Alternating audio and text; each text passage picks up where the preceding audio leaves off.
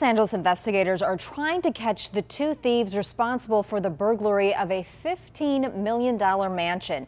Surveillance video shows a woman pulling up, turning that red SUV around. She drives right up to the curb, ramming the gate in the process. Investigators say the thieves ransacked the mansion, making off with a 1,000-pound safe and $350,000 worth of cash and jewelry.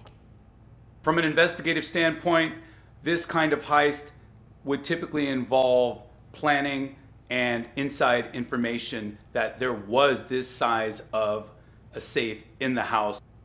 Police say the maid was home and saw the thieves. Investigators are analyzing pieces of the red car that were left at the scene.